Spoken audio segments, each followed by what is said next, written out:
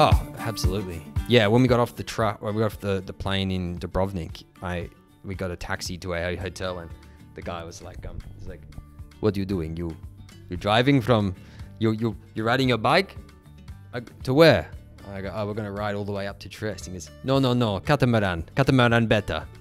This is wrong. What you're doing is wrong." I was like, "Oh God, here we go." So, but it's because these massive freeways in Croatia that you can avoid them most of the time. You can go down on the like the bike tracks or the villages by the ocean or industrial areas. You can like some of them go through like Roman ruins, and it's just incredible. But sometimes you can't avoid the freeway, and that's when it gets, you're on a bike with I'm carrying a 25 kilogram trolley, and a truck goes past, and that's when you sort of like think about all the things you've done in your life. And Think about if you've accomplished some things and hold on for the ride.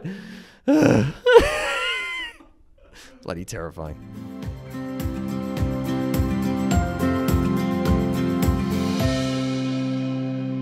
G'day and welcome to Global Horizons. I'm your host, Rob Malicki. Thanks for your company today. And I'm somewhere a little bit different from usual. I'm on Ghana country in Adelaide. Outside, it's a cracking afternoon. Sun is shining, as only Adelaide knows how to do. It's about 40 degrees. And I've walked down the street to the offices of the Insider Guides. And my guest today is James Martin, the Managing Director of Insider Guides. James, thanks for joining me, mate. Hey, thanks for having me. It's great. Now, mate, let's paint a picture. It's the month of May, but it's still chilly in Boston, in the USA, and it's a rooftop bar, lots of people mingling around, chatting over a beer, and you come up to me and another fella and you say g'day. What happens next? I remember this. This was a massive US conference. What is it called again? NAFSA. NAFSA, yeah. Geez, it was like 15,000 people. Very, very intimidating. And it was like an Australia-focused dinner. No, I think that was at a time when I had this idea to sort of create some sort of version of Lonely Planet type concept in the US. And I was like, I'm going to go to the US. I'm going to try this out. But at the same time, like I had been going to the AIECs in Adelaide and all over Australia. And I was just realizing that my strategies weren't really working, where I was trying to like talk to people, but my networking wasn't quite right, and I just wasn't making enough inroads or quick enough. So I just remember coming up to you and asking you, "Hey, look, you're a service provider like me, trying to like hustle from the sidelines. You seem to have these great connections. How did you do that?" Because I honestly, because I don't work for a university, I'm doing my own business. How did you sort of make yourself feel comfortable in such an uncomfortable environment? And I remember what you said to me was something around the lines of, "Look, just keep going. It's not as scary as you think," or something like that. And I was like, that's good. That's good advice. Yeah, I did. I just kept going. Which is good, mate. And it's good for the whole industry and a testament to perseverance, because it is hard as a service provider. So for those people who are listening who maybe work in an institution, a university or otherwise, what's it like working as a provider outside of a big organisation but providing services into it? I love it. I mean, it's not for everyone. I mean, you don't get the, cushiness or the comfort of a massive organization to support you and give you all these sort of layers of training and professional development and HR. So, I mean, you do everything in a small business, which is, the life of a small business owner is unlike anything, as you know. But in the international education sector, I find it to be quite good if you are trustworthy, you're likable, and you have a sense of authority about what you're doing. If you're good at what you do, people tend to resonate towards that. And we've been lucky enough to do enough good work over a long enough period of time. And I hope I'm a likable guy and I've got enough of a way with people that, we've sort of we've also just stuck around for ages. So people don't look at us as some sort of fly-by-night guy that's just coming in to do something quick and make a buck and leave. Like, I've been doing this for about 16 years now. So this is my career. So I mean, I love it. I think it's a great sector to be in. It's relatively small when you break it down into the kinds of people that I need to have as clients. And I don't need a huge amount of clients to have a business. The sector is big enough for businesses like ours. And it's just a matter of doing good work again and again, showing up every day, being consistent. And it's great. One of the things that I always loved or as we've run our businesses working in international ed and being external to universities is you kind of get this wonderful mix of being able to work in with some of the best elements of institutions. So working with international students, hearing their stories, helping to provide into that experience, but then also having that freedom and flexibility to be able to move fast because you're small and nimble and able to respond to conditions that come up. Do you find that too? Yeah, absolutely. Absolutely. And it's also really nice to be able to, fly across the country and meet with different universities and get a bit of a holistic view as to what's going on just through these conversations. I don't think universities do that enough. I don't think they sort of go interstate and meet with other universities and colleagues all the time. So as a service provider, I can go and meet with different study bodies and destination clusters, and then go and meet with different universities, colleges, TAFEs, private providers, and sort of, within a month, you get a very good idea of like where the sector is at. And I really like that. And then you combine, then you layer it on with what students are saying directly into the business and how are they feeding the Insider Guides content. You sort of create that cycle of, you have trying to get some understanding of what the sector is doing, trying to understand what the students' needs are, and you try to balance them together, and then you've got the business. So doing that kind of work, traveling around, visiting lots of different institutions, organisations, public, private, etc. What do you observe in 2024? What's your sort of pulse check on the industry? It's funny. I at the AIEC last year, I got a bit of a sense of almost like a nervous energy in the sector where people were starting to sort of, I just got this feeling like they were up for experimentation again. Like they knew that, there was a million different announcements by the government, and I think the writing was on the wall that they were going to start sort of like trying to restrict international students somewhat.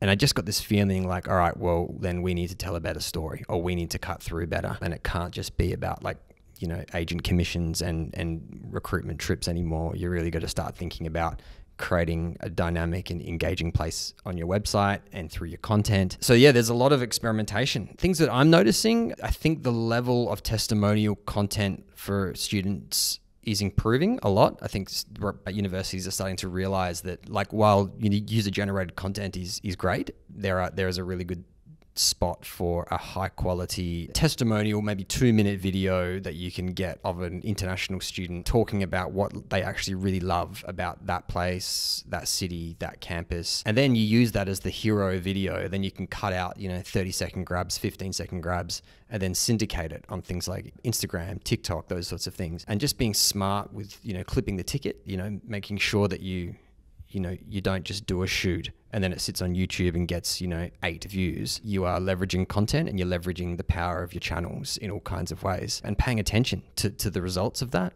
and doubling down.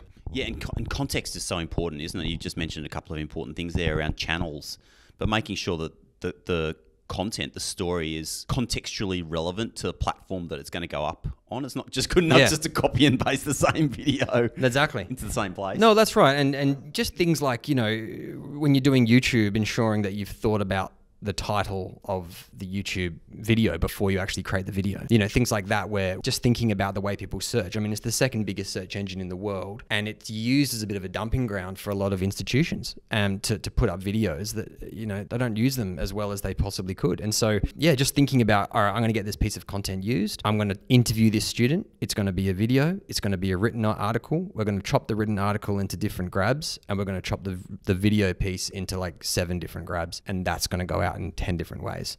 That's how content marketing is going to have to work this year. Honestly, I think it's a resourcing issue. I don't think that institutions can really afford to get a whole bunch of videos done, and they can't afford for them to sit in a Dropbox somewhere for 9 months while, central marketing works out what they're going to do with them or something. It's got to be quick. It's got to be dynamic, and you have to do it all the time. Students need to know why they should stick around, or they will move on to a different place. Yeah, it's a crazy time, isn't it? So, I mean, talk just for context on my interest in content. 6-7 years ago, I stumbled across, or just put a crappy video up on YouTube of walking around a uni campus, and that video got thousands of views because there was just very little independent content on YouTube. So I created just a channel called Choosing Your Uni, and that's done relatively well, just as a little sort of side fun project off the side of my desk. I've definitely noticed that the nature of content is changing. Production quality is becoming more important than ever before. I guess maybe that's just to do with the fact that there is so much more out there. So to stand up and shine now, it's not good enough just to create the video, but it's actually got to be really good. Yeah, and it is really overwhelming as well. Like, you know, there are marketing managers who are unsure like where they should invest. Should it be YouTube or TikTok or Instagram or Meta or whatever, or their emails or their website. Like for us, for example, I'll be honest, our YouTube channel is horrendous. We don't invest in it really. We've just chosen to not spend a lot of effort on that. And we put more of our effort into creating very good content for our website. And I'd say sort of a lot of websites, you know, 10, 20% of their traffic is generated through paid. But I think about 97% of our traffic is coming through organic means or direct means. So people are just finding it through just be answering questions. And that's where we've got to get comfortable with the fact that we're like a supermarket. People come in, they get what they want and they leave. You know, that's just sort of how we operate. It's funny, isn't it? I feel like the whole world of content on the internet is going through this huge shift right now because, you know, AI, generative AI, means that any mug with an access to the internet can now write articles authoritatively about any subject in the universe. But the problem with that is that there's nobody to quality control that. And so what I feel is happening right now is like this massive decline in trust from users of the internet in the information that they see there, which if you flip that over, the inverse of that is that there's actually this rising value in reputation. So your 97% organic traffic is almost like the most valuable freaking thing because people go, oh, inside I go, like, I trust that now. Yeah. And you become, you know, it's not being done by generative AI, real humans writing real content.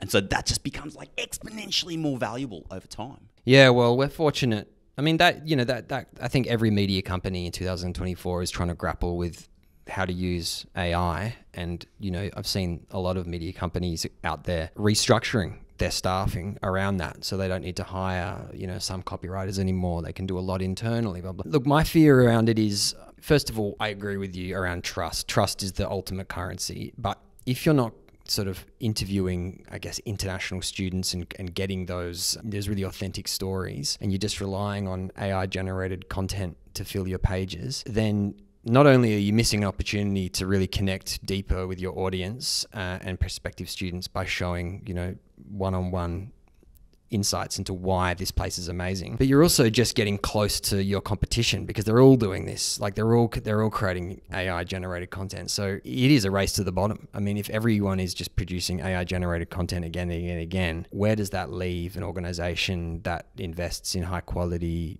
you know, student driven, student rich content? They'll go to the top. They'll be the ones that can shine over a longer period of time. So, you know, I've had to sort of talk to my staff about it a fair bit. You know, everyone is terrified of AI. It's and, you know, we want to be able to say, look, AI is not interviewing students. AI is not, you know, creating the kind of content that we want to create, that we want to do good work in. So, you know, in a way we're not immune, absolutely, but I'm trying to sort of create moats around our value proposition. And I guess that's sort of, how we're thinking about it. Can we talk about storytelling? Sure. Yeah. Because I reckon, I mean, once again, sort of coming to this thing where, you know, a machine can now crank out text, but like a text is not a story. And to some extent, like a student testimonial on its own is not a story. You know, I'm sure you've seen tons and tons of just absolute vanilla. You're laughing because it's true, right? Like just vanilla student testimonial, which actually doesn't inspire, it doesn't educate, it doesn't persuade. But storytelling is the difference. Do you think that's true? Yeah, I think international students, when they've got a good story to tell, they are fantastic. But actually creating content with international students in them is not that easy. There's a few ways that we've been able to sort of navigate it over the years. One of the ways is understanding the goal of the content. First of all, is it actually to tell Joe Blogg's story, or is it to get across the fact that this faculty is amazing or this course is amazing? They're two different goals. And if the goal is the latter, it might be more effective to get a few students, you know, talking about the same thing and cutting it up in that way than just getting this one student to tell them. So what happens normally is an institution will get a student in, they won't pay them, which means there's a 50% chance they won't rock up, which is a huge mistake a lot of institutions make. They just don't anything. Students just want to be compensated for the time. They'll set up this whole camera equipment. They'll get like a really good crew in, and then they'll just be like, "So, Joe Blogs, tell me about your experience here at X university or college." And the student will just like off the cuff tell them blah, blah, blah, blah, blah, blah. Then they'll go into the edits and they'll realize that the student has not actually given them like what they need. Like the student's gone now, he's gone, and they've just worked out that not only have they not got the script, like they haven't hit the marketing points, they've not mentioned their unique selling propositions, and now the student's gone and it's not working. So over the years, we've sort of come up with a bit of a methodology where we will do two things. We will work with the brands in advance to sort of work out what their key messages are. Then we'll create a full script for the student. Then we'll get the student to stick to that script for one take, and then we'll do another take where it's just off the cuff, authentic stuff, and then we'll blend it together and provide a much more sort of authentic outcome, but it does actually hit the points that the marketing manager wanted to begin with. Yeah, so that's sort of just an area that I feel a lot of institutions, they don't know where to start, and so they end up getting the same sort of content they've always got. Kind of the feeling that I get too when I look a lot of the content out there produced by universities is, swap out University X and put in University Y, and it's basically the same piece of content. Whereas to me, international students coming to Australia face so many challenges. But we don't talk about those challenges very often. The challenge is the interesting bit. It's the bit where somebody overcomes adversity, there's a moment of change, and therein lies the story that makes people go, that was cool, and actually want to consume that. Whereas I think a lot of that kind of traditional content tends to shy away from that moment of change, and that's when it becomes vanilla. Well, I think, and it also becomes vanilla when the institution thinks this person's story is so interesting that people will find it on their own. And that's just not how the internet works. This person could talk about their fantastic experience as an engineer, and it could be a really interesting 2-minute video, and then they'll put it up on YouTube, and they'll just assume that it's going to get great traction, but it gets crickets, and they wonder why. And you're like, well, what problem is it solving for anyone? It's how you use that content as well, because that content would have been better inserted into a website on a really high traffic page. It shouldn't be sitting on a standalone YouTube page. No one's going to discover it. Yeah, there's a body of work there around for lots of institutions to sort of start thinking about, all right, so I've got this content, I'm going to do something better than just put it up online and hope for the best. I'm going to use this in 10 different ways. Really tactically. Let's start with video, and then maybe we'll talk about text afterwards, because I'm interested in the two.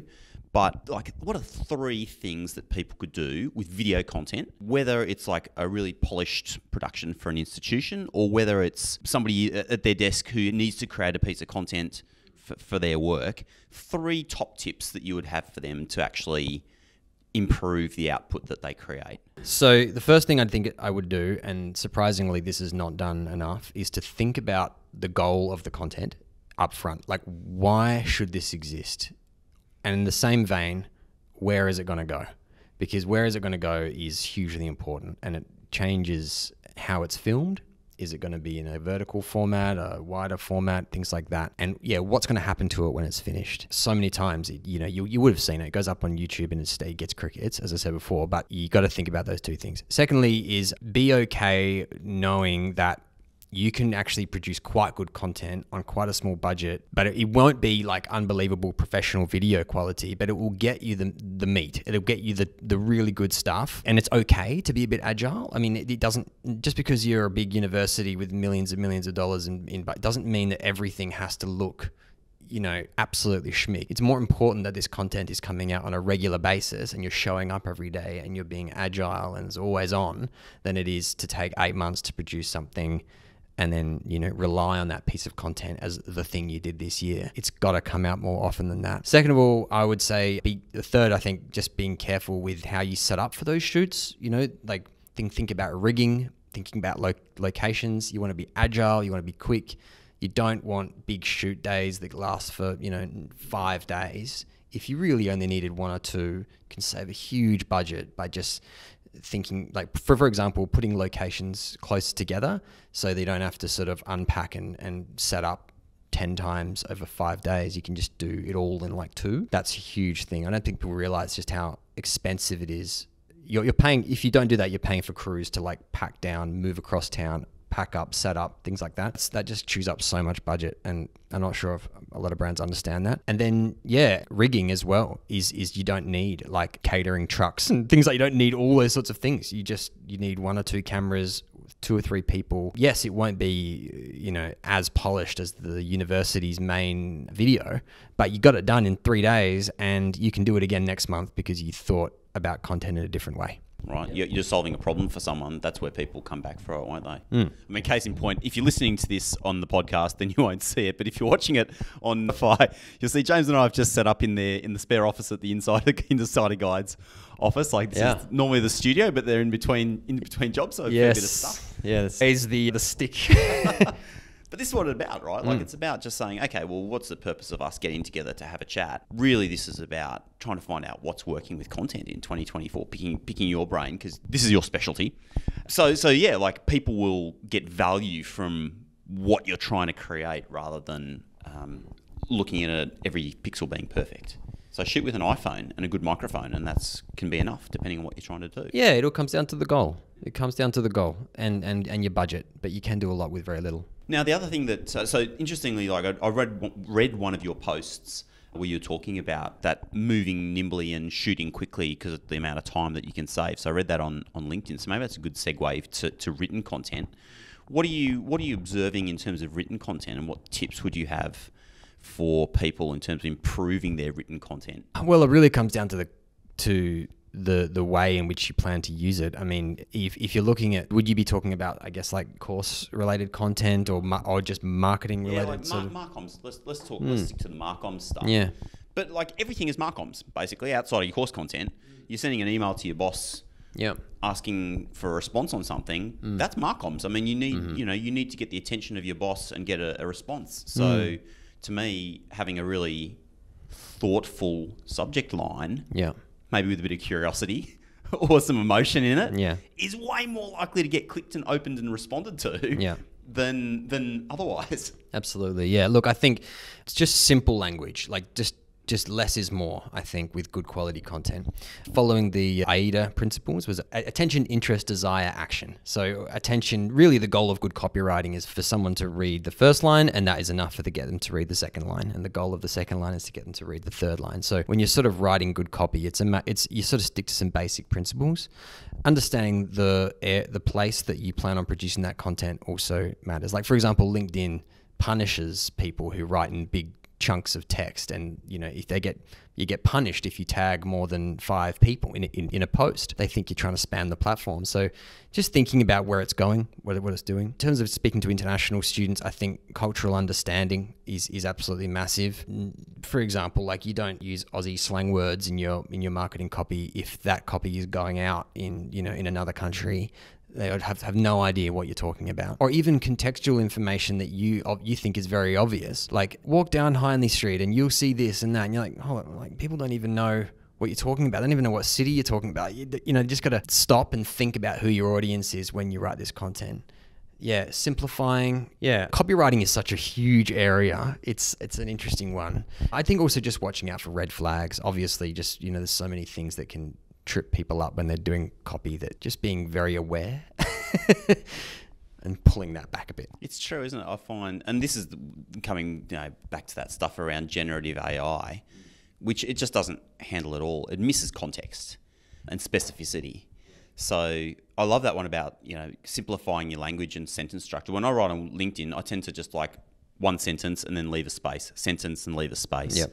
Because I was reading some copywriting techniques. And it just makes it super easy to read. I mean, you can literally scan through it and hit keywords, and you can read it twice as fast. Yeah. And so when people are scrolling a feed, that's kind of what you want. Yeah, that's the way it was designed, wasn't it? And that's what LinkedIn knows, that when people are searching, like scrolling the feed, they're not spending a lot of time on each post, and if yours is just chunky text, they're going to skip it. So why should they promote that? Yeah, I've been really enjoying your posts recently on LinkedIn. Yeah, really worth following if you're listening to this podcast. James Martin, Insider Guides, just look him up and hit follow on LinkedIn, because like, super actionable and interesting in stats. What's driving your interest to sort of write more on LinkedIn these days? As a small business owner, I'm always trying to look for areas that I can scale my time. and that's one area that I tend to spend a lot of time on LinkedIn, talking to people, working out what's going on in the sector.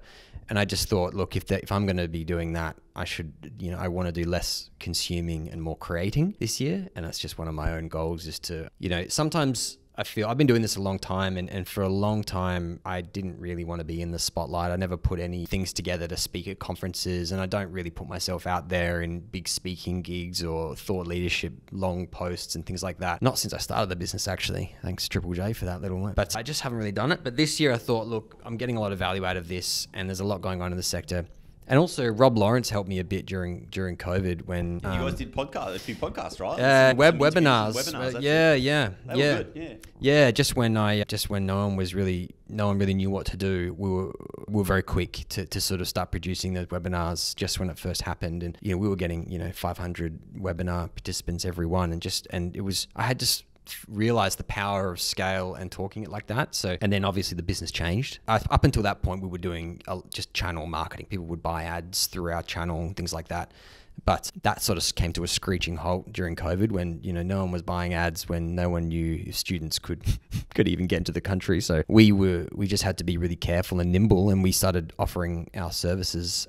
We realized we were quite good at storytelling and content creation, and we opened a studio and we started offering that as a service. And now that makes up about half of our business now is studio work. So yeah, it's a bit of a different time. But I think this year I just wouldn't mind getting out there, and I've learned a lot over the past 15 years, and I always want to keep learning from the sector. There's so many interesting people, and like what you're doing here is with podcasting, and it's all we've just created a framework for experimentation, and this is what it's about. This is what life is about, like trying new things, seeing what sticks, have some fun along the way, learn some things. It's all, I love it. That's so true. And, maybe some people listening to this don't like to write on LinkedIn. It took me a little while to get into the idea of it. But then I just thought, look, I've got something to share, like some value to add. And maybe that's just a good rule for copywriting in general, is when you're creating copy, whether it's an email to a boss or, a piece of marketing content, is like, where is the value? Like, where is the value for the person that's going to invest their hard-earned and precious seconds and minutes? What are they going to get out of this? And I think if you approach any piece of content with that in mind, just always like meticulously focused, religiously focused on finding that value. First, that you're more comfortable with it. Don't you feel that? Like you're writing for LinkedIn? Yeah. It's a little more forgiving as a platform. People aren't trying to destroy your entire career. Like, you post something on Facebook or Instagram, like, oh, what are you doing? I think LinkedIn's a bit more forgiving, and people are kind of nice. And also, it's a very effective generator of business. I'll be honest. Like, I talk a lot of people on there, and if you build a little bit of a profile and you build authority there, it translates. It helps small business owners like us. So. Yeah. Let's shift a little. This is obviously a fun space, international education, but also the sort of travel stuff. You travel much? Yeah, absolutely. Tell me more. Where's your favourite place? Man, I don't know. I really loved Vietnam. My first time I went overseas, I went to go overseas in Vietnam. But travel for me has, over the years, changed in many ways. I lived in Indonesia for a few months, and then just like the last 2 or 3 years, my wife and I have been getting into bike touring. So we packed our bikes into a box and took it over to Croatia and rode across the country and trained for it and everything. It started in Dubrovnik and ended in Trieste up in Italy, which was amazing. And then last year we did Norway as well, where she's from. But yeah, that's a whole new way of travel, which I love. Why is it so good? Well, I absolutely love how it completely removes all the things that you hate about travel. So, which is things like hotel queues and taxis and buses and tour groups and all the stuff that just makes travel a bit of a grind. It's so nice. Just, you get up in the morning, you have a bit of breakfast, you put some sunscreen on, and you're off, and you're just like cruising through mountains, and you're smelling everything, and you're getting fitter. Like, it's only a holiday you come home fitter. Well, not the only holiday, but it's one of the holidays that you come home fitter than when you left. But you get off the bikes about 2:00. You're tired. You're feeling amazing because your endorphins are flowing. You can eat and drink whatever you want because you're burning like 2,000-3,000 calories a day. And I just thought it was like, I just think it's amazing. So yeah, we're kind of addicted now. It's a good addiction to have. Yeah. So where's on the list then? Where would you go? If I could give you a magic plane ticket for you, your wife, and your bikes, flying out of Adelaide to go anywhere in the world, no stops, direct ticket, where would you go? Man, oh man, it's a tough one. I think about this all the time. I'm always trying to look for. It's funny you ask that because I'm in the middle of trying to work out where the next one is, and I've crossed. Like I had Patagonia on the list, and I was like, nah, the roads are too bad quality. I can't do that. It's too windy. Gone. Then I had places in Asia, and I was like, I need bike tracks. Like I can't be riding on the road in this way. This is going to be too dangerous. So I'm like, we're not one of those crazy cyclists that will like, I'm going to ride from, Sydney to Denpasar to London or something.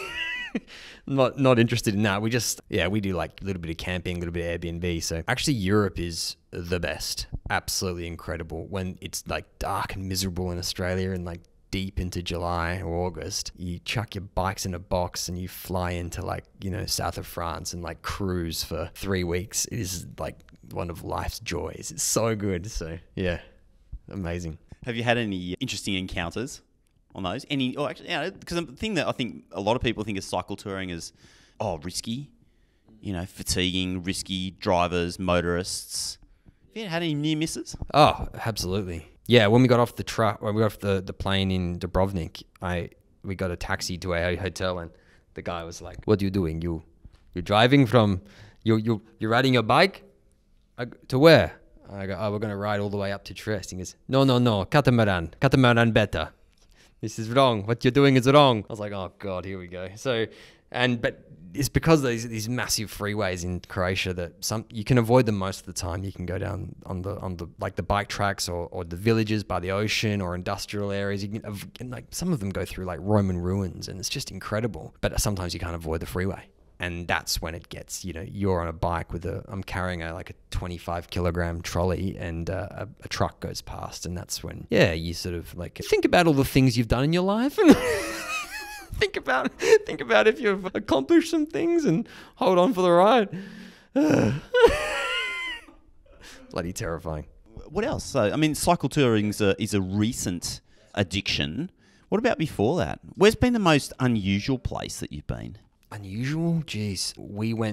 My wife works in the waste area, and we went to Nicaragua, and we went to a waste dump there, which was there was a charity being run there, and that was really unusual. There were kids riding on bareback horses through this waste dump and like picking things out, and they would like try to salvage things out of this waste dump and then sell them and try and live off there. They were living in squalor. It was terrible. And so we were there just sort of helping a little charity out and helping out. But that was pretty unusual. I'll tell you if you are anyone who is interested in traveling, I would think Japan is like the best. I always say it's like, if you're after a version of travel which is so strange to what you're used to, but you still want the comfort of a nice place, Japan is got to be the perfect nexus point. It is so unusual, yet you feel completely safe and happy to be around there. It's like, I always find Japan to just be such a strange, amazing place for that reason. Tell me more. I haven't been to Japan. Never really had an interest to go there, to be honest, until maybe in the last couple of years. I'm like, maybe. Yeah. So persuade me. Why? Where? How? Well, the cultural differences are pretty extreme. Like you're just walking around the cities of Tokyo, and you're like, this is out of another planet. Like you come up one subway station, you feel like you're in a video game, and the next one you walk up and you're in a beautiful park with beautiful flowers, and it's just good. And then they're just into things that you wouldn't think that anyone really interested in. Like there's a whole bunch of cafes. Everyone knows about the cat cafes. We just sit into which is, don't bother with them. They're terrible. But there are other ones which are really kind of odd, like otter cafes or owl cafes. And I don't know, we're sort of more nature focused. So we got out of there and we did the Nakasendo Way, which is an old shogun trail in between Kyoto and Tokyo. And we just walked that for about 4 days or 3 days or something, and staying in traditional ryokans and things like that, which is just, I think that's the best thing about Japan, is getting out of the cities and going into those bamboo forests and walking along the shogun routes. Very like uncommon.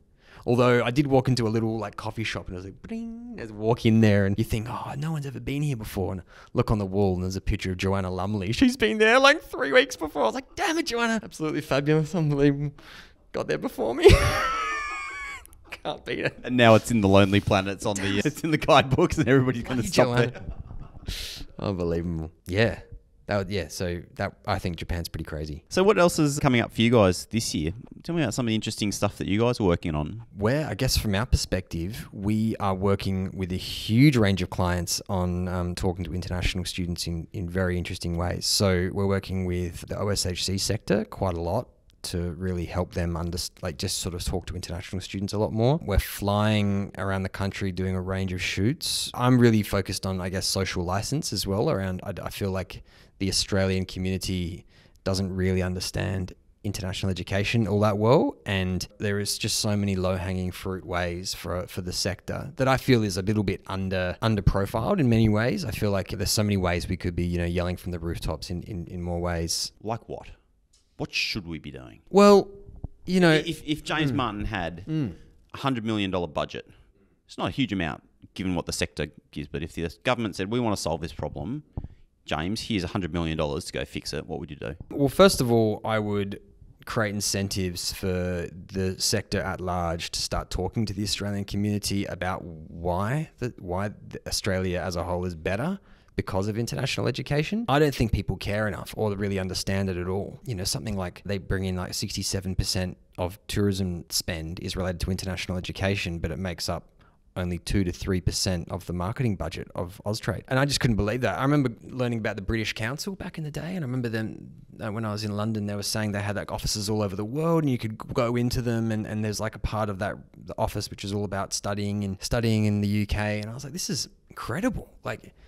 And I checked, does Austrade have that? They're like, no, Austrade doesn't have those sorts of offices. They don't exist. And I'm like, why not? We're meant to be a powerhouse of international education. I just think I would incentivize institutions and government to not just focus on students and agents and start promoting to the general Australian population and start making connections better.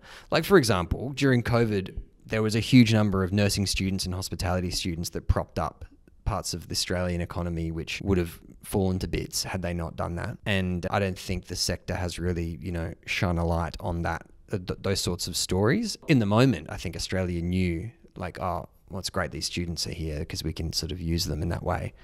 But now, when I feel like Australia is on the precipice of a bit of a pervasive narrative where students are sort of considered a part of the problem, it's sad to see that going on, housing issues and infrastructure and things like that. Now's the time for the sector to step up and say, hold on a second, we helped so much in so many ways. And like, for example, Airbnb, they got a similar situation where they get criticized heavily for taking long-term housing stock off the market and giving it to and using it as short-term. So therefore, they're a contributor to the housing crisis. You know what they did as soon as that happened? They created a huge campaign. If you check LinkedIn and you look at the ads, they driving people to a landing page with an animation on it explaining actually Airbnb contributed millions of dollars to the Australian community. If it wasn't for us, this would have been a lot worse. Here is the economic impact and the social impact of Airbnb. Look how amazing we have made Australia as a result of this. Look how much we've added to the tourism bottom line. Stop thinking Airbnb is the problem. We're actually contributing a huge amount. And I'm like, that same strategy needs to happen in international education. It's a no-brainer. We got to get out there and start yelling a bit more. I think that's true. And do you think that, joining some dots on this conversation, some efforts have been made? IEAA spent some of the membership-owned money to try and do some of that. So there have been some efforts made, but do you think some of that needs to be done more contextually in community? So taking that international student who's in Toowoomba or outside Toowoomba, one of the further out places, who's working in the aged care facility there, and telling their story to the local community, that helps that community understand the impact that those humans have in the space in which they operate, that may actually be more effective than big national campaign. Yeah. I mean, a national campaign's fine, but campaigns end. This is happening now, and there's no campaign running right now from what I know of. So there needs to be systemized, inbuilt, always-on approaches to telling the community that the international students are part of it. And part of that is, the institutions can create better pathways for international students to better connect with industry, to better connect with, create incentives around things like volunteering and those sorts of things where the general population can see it, really see them involved. And I think that's where tourism does does a better job. Or maybe it's not them doing a better job, but that's the difference. Like people notice tourists, and the campaigns are always in the media as like, oh, you know, where the bloody hell are you? All this kind of stuff. I think, when was the last time you saw a campaign that related to international education get any wider traction? I mean, we're still promoting Australia. Like, sometimes I feel like we don't back ourselves enough. You know, we got to think bigger, be bigger, and I don't think it's going to be as hard as everyone thinks. Yeah. Last question. Sure. TikTok. To TikTok or to not TikTok? So I'm not on TikTok. No. Yeah. But it still seems like well-established platform, now super saturated. What do you reckon? I mean, we're at the start of that journey as well. I don't proclaim to be an expert in TikTok, but I am seeing unbelievable reach on TikTok. I may as well not do any other platform. It is just so unbelievably powerful in terms of, like, you know, they haven't restricted the algorithm yet. So when you put out a post, it just gets seen by all of your followers at once, rather than Facebook, where they start restricting your posts and your followers, and then you have to pay Facebook money for you to be seen by your own fans. TikTok hasn't done that, and neither is LinkedIn, from what I understand. So, yeah, I mean, it's fantastic. Yes, I know there's a lot of concerns around the ownership structures and things like that, but yeah, we're starting to play around with it. We're starting to see huge traction. The biggest thing for small business owners like me, though, are trying to work out, what does success look like, and that is hard, because you could spend millions of dollars on Facebook, Instagram, TikTok, LinkedIn, YouTube, and, you know, is it doing what you want it to do? And that's our challenge as a channel, is trying to work out, you know, this is a channel where we don't really have a loyal audience. We're not trying to grow a really loyal audience. People come in, they use us, and they go. What's the value in investing in huge, massive channels like that if we're not sort of keeping them for, you know, 3 to 4 years? So for other businesses, it's a huge opportunity. For us, content online on the website is our focus. And I think, look, if TikTok satisfies your goal of generating eyeballs, and you can measure how it pushes traffic back to your site, and it's doing a job, double down. Because I had my cousin works over at The Guardian, and she was saying it's unbelievable in how much traction The Guardian gets from TikTok. It's ridiculous. So, yeah, huge. Well, James, super good chatting with you on the podcast, and I'd love to do this again sometime. You know, might be like a once a year kind of thing for us to just catch up and talk about the current trends in content, because I don't know anyone in the industry that would be seeing as much and creating as much of it as you are. So I really appreciate you generously sharing your insights. Oh, thanks, man. Yeah, on the podcast today, and very, very stoked, man, that, you know, a decade plus on from that beer on a rooftop somewhere in Boston, that not only you're still kicking, but you're thriving too, mate. So congratulations. Thanks. Thank you. Yeah. And look, I mean, for all the young professionals out there, you know, it's okay to feel a bit lost at those conferences, and try to join those young professionals groups and be a part of it. Don't stop moving in that direction. There's so many ways for you to get involved. So yeah, that's my advice. Thanks for joining me on Global Horizons. Thanks, mate. The Global Horizons podcast is brought to you by the Global Society, Australia's learning abroad support company. For about 10 years, the Global Society has been supporting Australian learning abroad teams with technology, training, consulting, strategy, marketing, you name it. We all know that learning abroad is time-consuming and complex, so if your team could use a little bit of extra support, reach out to the Global Society, globalsociety.com. Today's episode was recorded on Garigal land in Sydney, and we pay our respects to elders, past, present and emerging. Thank you. See you next time.